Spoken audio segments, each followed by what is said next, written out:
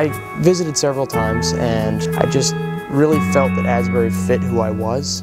The people that I stayed with that hosted me were just amazing, and I felt like I left the visit weekend with better friends than I had, in high school. It was incredible. Like, I just really felt like I fit at Asbury. I've never been to another college, but I hear people tell me all the time that there's no other place like this place. The second I walked into Hughes, I just felt God's presence, and I was like, this is definitely where I'm going to school. And Asbury is actually the only school that I applied to, so it's really good that I got in.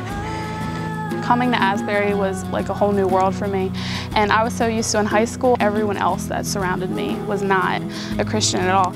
And then here it was like God was everywhere, and like going to chapel and seeing this whole room like filled with people that wanted to praise God, it was just amazing. And it's a beautiful experience to enter into Hughes 3 days a week with the entire campus community and have an opportunity to worship God. It sets the tone spiritually for our campus. Like, that's when we all come together. We're all growing in the Lord, but this is when we take an hour to grow together. Worship is taken from Hughes onto campus into the different activities that people are involved with.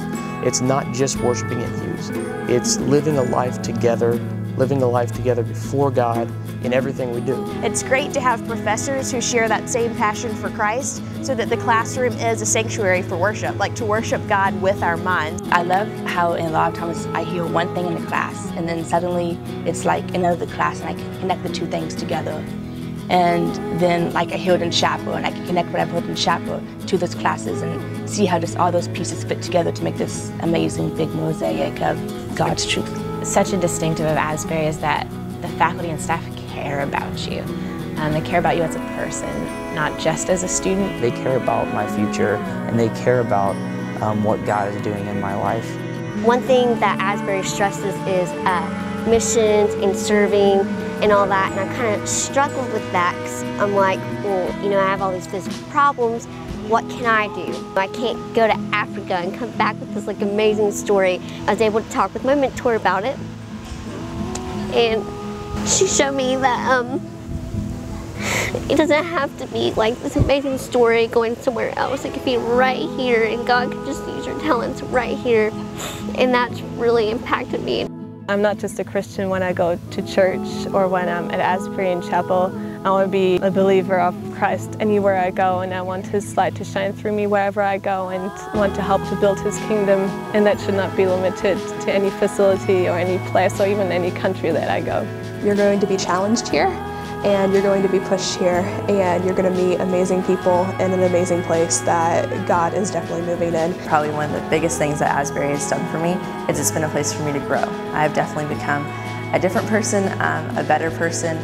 I've made a lot of really close friends who I know that even after I leave this campus, that we'll still be praying for one another. Being able to pray together and just to go to the altar, and I've had friends who have just been there for me to pray, or I've been able to pray for someone. I have grown so much. God has challenged me. My faith has become real.